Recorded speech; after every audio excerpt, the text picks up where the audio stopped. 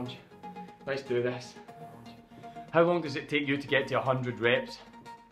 All you need is a 28 kilo kettlebell. However, if that doesn't work, drop your weight until it's something more manageable and then incrementally build up. Guys, let's look at some correct technique. I'm going to be using a light kettlebell to demonstrate this technique.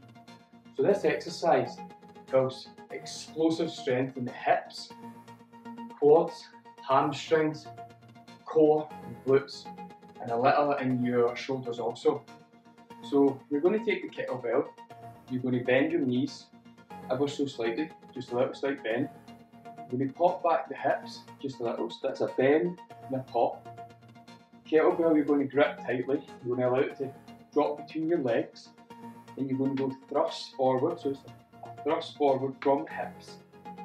Thrust forward, and you're going to, that momentum that you generate from your hips, you're going to implement. So momentum, pop. So when you pop up here, you're going to be popping up the kettlebell, and then there's not much use in your arms. It all comes from that momentum. So pop and then drop, pop and then drop. Remember to bend the knees, push back the hips, pop and then drop. You want to keep the chest elevated. So chest elevated, drop, pop, and just repeat that technique. So now let's get to work. Okay, so we're going to begin with the 28 kilo kettlebell sitting waiting. Before we start, some little mindset tips. So when you're going through this, it's going to be a really, really tough workout. You want to be visualising. Visualising is key. So visualise that warrior in you. Visualise, imagine you're an Olympian and you're in front of a full stadium. It might be cheesy to you, but it really works for me, and I find it really works for other people too. It's always good to foster competition, so this might be the first time you've tried something like this, so you won't have a baseline measurement. So if you're looking to compete against a number, to get to your 100 reps, my time is sub 3 minutes, so that could be the time you could look to compete against to give you that urge and sort of inkling to move forward. And I would also say, think of the pain that you suffer and you experience within this workout as like mini deposits into your fitness and health and strength bank account. It's going to be tough, and that's an indicator that the workout's worthwhile. Think of pain. Now, when you experience pain, pain is like weakness leaving the body.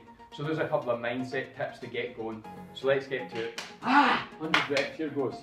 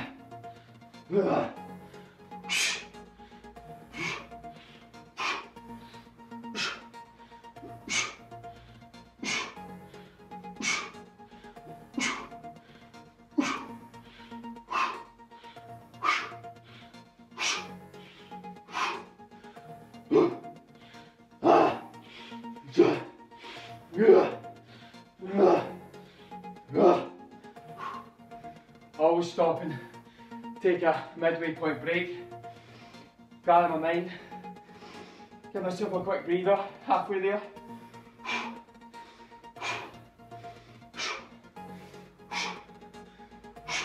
Here we go. 50 more. Woo! Come on, you can do it. Visualise.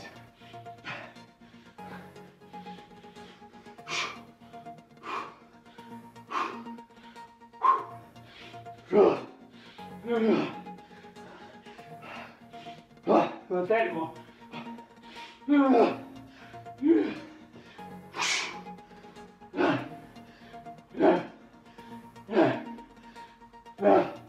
4-arm pain kicking in, lactic acid. Oh. Oh, 20 more. Come on, guys. Push through the barriers. Pain is weakness leaving the body. 20 more. Ah. Ah. Ah. Ah. Come on.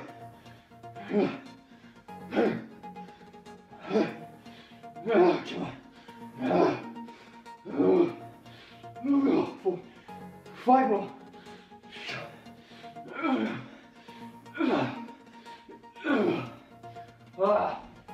That is a toughie.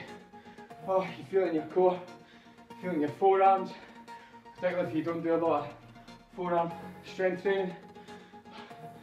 So check your time the minute you finish. I don't know what that is, but I can look and check the video. Hopefully I'm around about the 3-minute mark.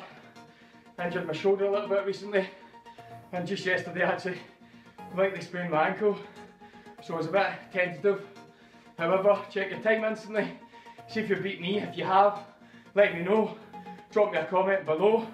You can do this workout anywhere, anytime, out in the garden with your kettlebell, at home with your kettlebell, in the gym, on holiday, you name it. Simple exercise, great for the mind, body, explosive energy, explosive power, and it's a mental workout too.